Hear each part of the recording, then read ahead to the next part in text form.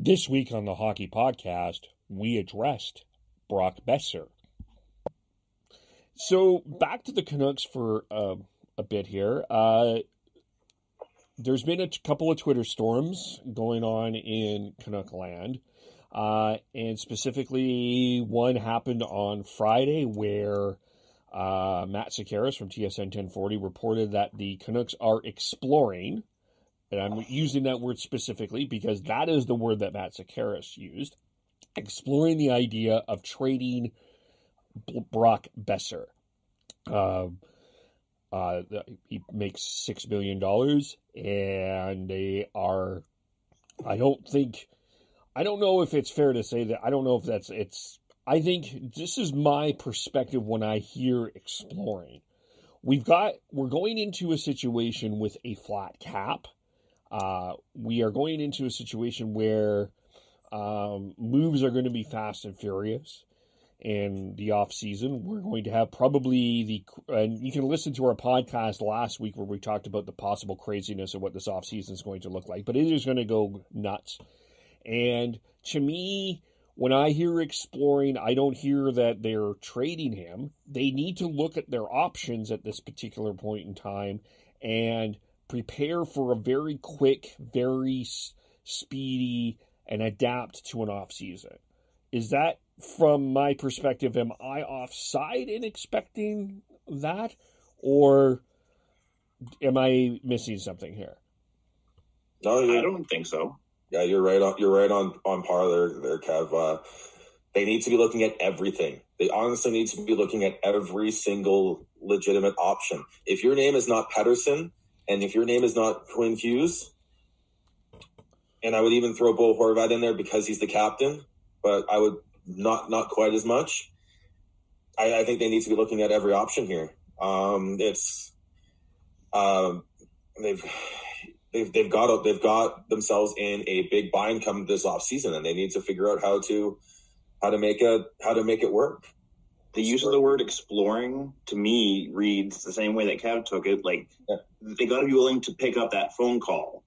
That doesn't mean they're making a deal. That doesn't mean they're shopping them. That just means they got to answer that phone call that another GM is going to throw them a proposal for.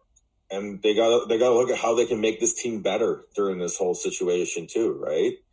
What's the one spot that the Canucks fans are desperate the Canucks improve? The blue line. Yeah. How are they going to improve that blue line without moving a big piece out? Because they are not going to have any cap room to potentially sign a free agent like a Tyson Barrie or an Alex Pietrangelo. Yeah, the only way they get around that is if Olli Juolevi suddenly just bursts onto the scene and is awesome. But, I mean, that's not realistic. The thing about putting out the word exploring a trade possibility is a lot of people just receive that as, oh, they're looking to move him. And then you get the Twitter shitstorm. Yeah, and that's the problem right now is everyone just saw trade and Boeser. And then they went off and did their whole crazy, oh, my God, they're doing it again. They're gonna screw this up and everything, and especially because Boeser's such a beloved player in the Canucks fan community because of, you look at how like him and his dad Duke and what they've gone through that and everything he's done with is it Bailey, I believe. Bailey. Yeah, and everything. He's such a good guy. And so people want him here. And I want him here too. But hockey is a business, and you have to look at how you're going to how you are going to improve your team, even in the worst situation where you don't have the cap room to do so. So exploring it doesn't mean they are actually looking at trying to trade Brock Boeser. They're just looking at the options that they have and then trying to figure out what the best plan to go forward is. And as Kevin said, it's going to be a fast and furious, compressed off season. You are not going to have time to sit back and relax and think about things. You're going to have to make decisions every day because the thing is going to be like a month. Yep. Off season. So you're going to have the draft. You're going to have free agency, and then you're going to start having to build up for training camp. Like you're not going to have that time. So doing your homework now and looking at exploring all the options you have available to you is smart business. And for fans to go off and throw hissy fits about it just shows how you're not listening and you're not thinking rationally. Think rationally about this. They are not looking to trade Brock Boeser. They're looking at as an option right now, as a way to help the team build and grow around the core players that are Pettersson and Hughes. Yeah, I mean, if they were actually actively shopping Boeser because they don't think he's performing and they're trying to clear some cap space, that would be terrible because, you're not going to get a good return. He was a first-round draft pick. He's a cornerstone piece of the franchise. Frankly, I think they screwed up when they moved Jared McCann. I mean, that was a first-round draft pick, and he's gone on to be all right subsequently with Florida and now more so with Pittsburgh. You can't just give those guys away. But like Chris said, you got to answer the phone if somebody's interested in making a deal. But don't, lose your minds over whether he moves or doesn't move. What bugs me the most about this is the whole idea that there's this sky is falling situation with the salary cap. Is the salary cap situation really the difference between the Canucks winning the Stanley Cup or not? For me, it isn't a problem. People want it both ways. They want the owner to spend, be totally committed to putting a winning product on the ice, but then they say, but you can't spend too much because of that damn cap. You can't have it both ways. Do you want the Ottawa situation where they don't spend to the cap and the owner's deliberately cheap and they're just middling? This is the thing. Enough with this salary cap talk. It is a real issue, and there's been mistakes. Certainly, there's been mistakes with Benning, and some bad contracts. We all talk about Louis Eriksson all the time. There's Brandon Sutter and Jay Beagle. You can go down the list. They're all still useful pieces to what they're trying to do there and to build a winning team. And you just got to get past the whole salary cap thing and actually watch what's happening there. Are they improving? Are they moving forward? Are they building towards a championship? I think the Canucks are, but I don't know if it's impatience or people just don't trust Jim Benning because he doesn't explain himself very well or what it is. But there's just this fascination with the cap that really isn't as big an issue for me as it is, I think, for some other people. Well, the thing that I think is interesting with Benning is he gets crapped on when he's not doing anything innovative. He gets why didn't you do this? Why didn't you do that? And now that the idea that he's he is doing what any GM, Brad Treliving probably has explored the opportunity on the offseason of trading Johnny Gaudreau.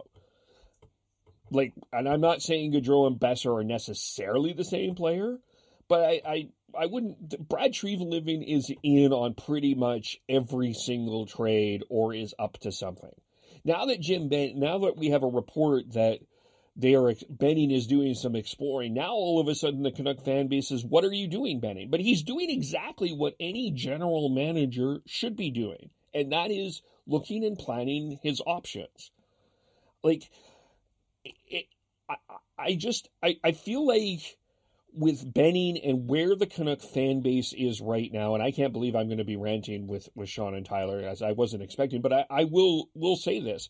I don't think that this Canuck management team can do anything right. I think if they win this series with Minnesota, everyone is going to be angry because they didn't get Alexis Lafreniere, even though there was only a 12.9% chance of that actually happening. If they lose, people are going to be upset in some way, shape, or form. It's just right now, it just feels to me that the Canuck Twitter fan base is more interested in being angry than actually winning and succeeding. Oh, absolutely.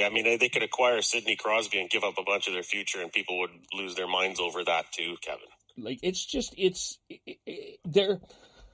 They're trying to be something that they're not. They're trying to be this cool sort of hipster, sort of, we know hockey better than everybody else, and our strategy will do it. You are not Harman Dayal, okay? Canuck fan base, your name is not Harman Dayal. Harman Dayal is successful because he does Harman Dayal things better than you. So cut your crap and just cheer for your team. Kev, I know how you feel, but Canucks Twitter is going to Canucks Twitter whether you like it or not. No, we need to be better. We need to be better. This is absolutely stupid. It's criticizing for the sake of criticizing, and to say that that's what they're going to do. I'm sorry. We need to start like acting better and stop acting like we know everything, and yelling at people when they disagree with you. Man, Sean, I just don't see it happening. Oh, sure. but still fight the good fight. Don't just give up because that's just what is going to happen. No, you can't do that. That's not how. That's defeatism. Yeah, I mean, the six of us have a pretty good platform here to push back against that, and I feel like we should sometimes. And listen, some of them make it really good have good takes and make good comments and all that, but a lot of it is just going after the same points 1,000 times. We know that the Louis Eriksson contract is bad. We know that the Jay Beagle contract is hindering what the Canucks can do. We know that the Brandon Sutter contract is hindering what the Canucks can do. We get that. There's a line between critical thinking and just criticizing for the sake of criticizing. And the Canucks criticizing into the void. And the Canucks fan base crosses that line every day to a point where it's not fun anymore. Remember when you would just go to the pub or just get together and you would talk about sports and you would talk about different moves that could happen? That's not Canucks Twitter. It's let's complain about everything that's happened in the past instead of going, all right, so what are the options that the Canucks have this offseason to try and fix their cap issues? I've seen barely any talk about that, and that's what should be talking because it's more fun. Looking forward and figuring out what the options are is more fun.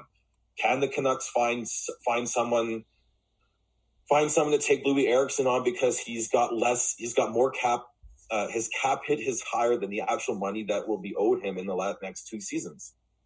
Because I think that's a big thing going forward is finding the teams that are going to be very cash strapped and aren't going to be able to pay up to have bread up against the upper cap, and they need to find players that are being paid like $3 million versus and their cap hit is 5 or 6. That's the type of moves that Jim Benning needs to do, and that's the type of moves Ottawa. Exactly, Ottawa, or even I would say even Florida, or something like some teams like that where they are going to be cash strapped. And if you can find ways to make that happen, and if you have to give up sweeteners, sorry Tyler for using the word sweetener. Let's put it on the bingo card. But do it, make it. But if you're a fan and all you can do is just complain about what has happened in the past, I don't know. I can't get behind it because it just doesn't do anything. It's not like I said. It's just there's a line between critical thinking and rational thinking and looking at what's happened in the past, and then and then you've hit it. Then there's the line that you cross into just yelling and criticizing for the sake of it because you want to be considered right or on the right side of it, like whatever. Like it's just there's a time to move on and to start looking forwards, and that's where we need to go at this point. It's lunacy the amount of times that it's just the same 3 players, the same 3 contracts that just get brought up and just yelled at about on Twitter. It drives me nuts. Well, and it's there are a ton of teams that are going to be in the same situation. Like, I mean, the Flames with Lucic, the Leafs with Matthews, Marner, Tavares, Nylander, and the amount of money that they're paying for players right now. There's a bunch of teams that, I mean, you got the Okposo situation. I mean, there's a bunch of different situations that a number of teams are going to be in. The Canucks are not in that different of a situation when you look around the National Hockey League. It would be nice, of course, that if they were not be, but that's just only one. I have breaking news. I have a secret, and I can confirm this. Only one team is going to win the Stanley Cup this year. Not all the teams, just one team. And these teams have a 1 in 24 shot to do it. So there's going to be a number of different teams in a situation. And, sure, you want an edge, but, there's not a lot of teams that are in that different of a situation, really. Yeah. No, and if your GM is not making those phone calls, they're not doing their job properly. The amount of parity that's happening right now in the NHL, you need to be on top of stuff. Look at the Islanders. The Islanders went out and got JG Pageau because they thought they had a chance to get to the playoffs.